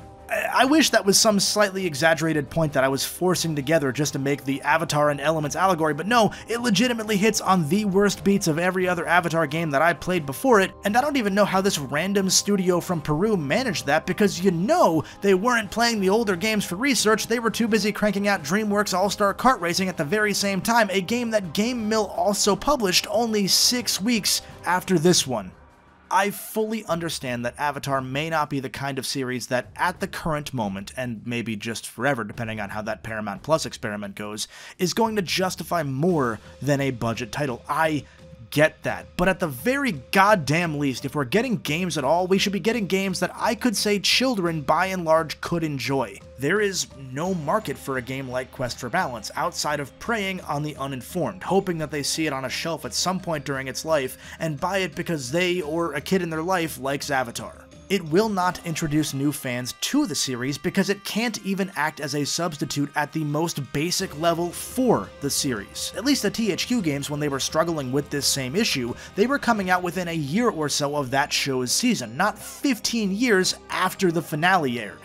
Kids deserve far better than a game like this. Fans of the series deserve far better as well, and for the record, far better would still only mean mediocre in this case. Hell, Viacom, hear me out here. If you're gonna let them throw out a crappy, low-budget LEGO game knockoff, just suck it up like Disney did and pay Warner Brothers to make a proper LEGO Avatar game series. It would go great with another set of merch to sell like hotcakes while you pretend the series still isn't all that successful.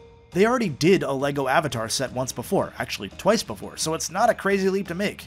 And look, I can't blame the development team for cranking out a soulless cash-in, because they're not the ones funding it. I can't blame Game Mill, because even if they are a soulless cash-in publisher fighting in a race to the bottom to offer the lowest cost tie-ins, they're just the ones that are handling the cash-in properties that they can get. Neither of these two handled Avatar generations after all. The blame starts at the top, and it goes solely in the same wishy-washy hands that have been responsible for this franchise consistently being given breadcrumbs its entire existence, with the exception of maybe the next few years if the shows and movies actually pan out. Quality-wise, I'm sure those shows and movies will pan out if they get that far. There's no reason to doubt the showrunners that have treated the Avatar world and series that they created with respect.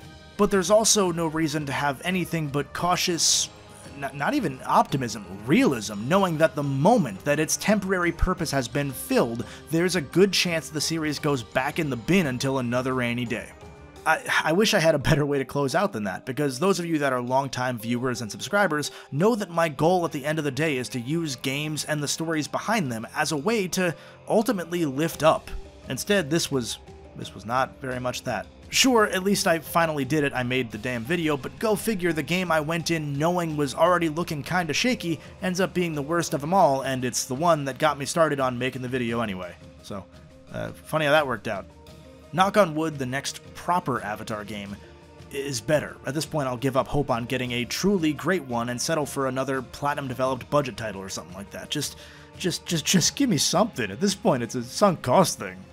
Look, I don't have a good ending for this one. I'm just gonna go try and forget the last 2 months happened, so subscribe, here's more videos, join the Discord. As always, until next time, stay golden. If you'd like to watch videos just like this early or even ad-free, you can do so for as little as $1 a month over at patreon.com/thegoldenbolt. You'll also get into the exclusive Golden Cult Discord server and get your name in these credits with fine folks like Rodney220, The Critic of Innocence, Thomas Kuzma, Jump Rock, and so many more. Thank you.